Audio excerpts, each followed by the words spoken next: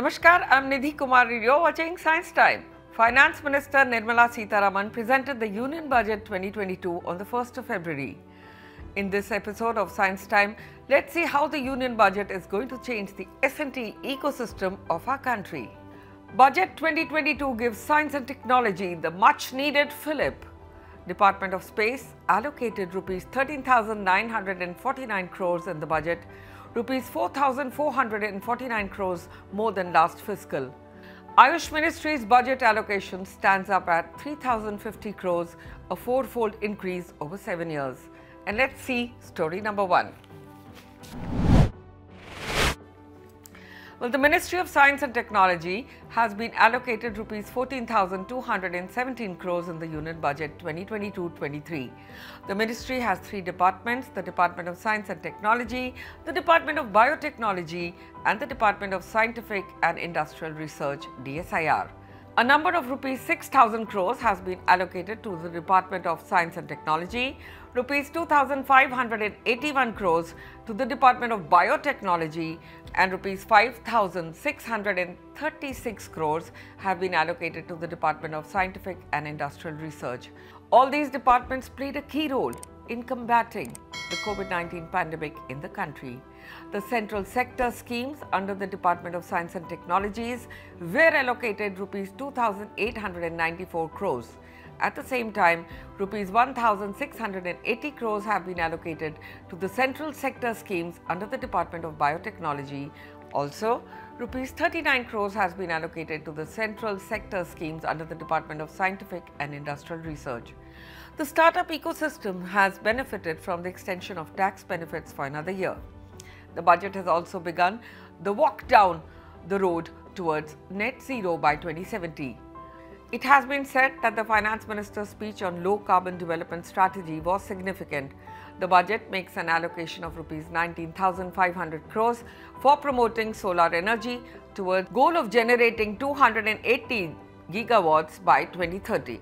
Calling it a futuristic budget with scientific vision and startup incentives, Dr. Jitendra Singh, Union Minister of State Independent Charge, Science and Technology, said, under the leadership of Prime Minister Narendra Modi, India looks forward to a crucial decade ahead, which will primarily be determined by 2 factors: economy, science and technology, and innovation.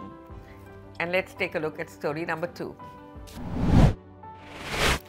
Well, after a steep cut last year, the Department of Space has been allocated Rs 13,949 crores in this budget, of which Rs 8,228 crores have been earmarked for capital expenditure. Rs 700 crores has been allocated for the New Space India Limited, a newly formed public sector undertaking under the Department of Space. The New Space India Limited, a PSU under the Department of Space, will execute the PSLV CS51 launch carrying the Amazonia satellite from Brazil, along with a few smaller Indian satellites, Finance Minister Nirmala Sitharaman said in her budget speech. New Space India Limited has been established to tap the benefits of the research and development carried out by the Department of Space and the Indian Space Research Organization. The company will spearhead the commercialization of various space products, including product ionization of launch vehicles, technology transfer and marketing of space products. Sitharaman said, as a part of Gaganyaan, India's manned space mission, 4 Indian astronauts are being trained on generic space flight aspects in Russia. The first unmanned launch is slated for December 2021. And let's take a look at story number 3. Well, cost-effective Ayush services under the National Ayush Mission have gotten a major boost in the Union Budget 2022 presented by Finance Minister Nirmala Sitharaman. The total allocation of budget to Ayush Ministry in the last 7 years has increased over 4 times, from 691 crores to Rs 3,050 crores.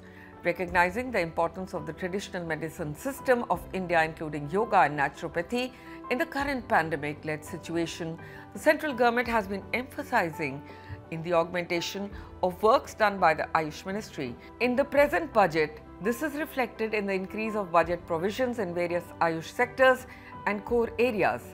Increasing the budget amount under NAM, a center-sponsored scheme up to 800 crores will help Ayush in the upgradation of the hospitals and dispensaries, support cultivation of medicinal plants, and in many other areas, including an increase in export of value-added items of medicinal plants. The NAM had earlier received a budget of Rs 500 crores. Growing popularity and dependency on the digital space, the central government emphasized building the Digi infrastructure, which Ayush has well supported. The various provisions under the budget will see a major shift towards digitizing the entire Ayush sector under Ayush Grid, considering the strength of Ayurveda, Yoga and other traditional Indian systems of medicine. The Global Center for Traditional Medicine in India is being set up, and the budgetary provisions have been done for the establishment of this center. The establishment of WHO in India directly will affect investment in the traditional medicine sector in India, and India can emerge as a global leader with concerted efforts. The research councils, Center of Excellence and autonomous bodies also get a fair boost in the budget, as they were allotted Rs 1,870.1 crores. Let's hope this budgetary allocation will boost our scientific productivity in the coming days. And with this, we come to an end of this edition of Science Time. We'll be back with more interesting stories from the world of science next week. Stay tuned to India Science. On that note, Namaskar. Many thanks for watching.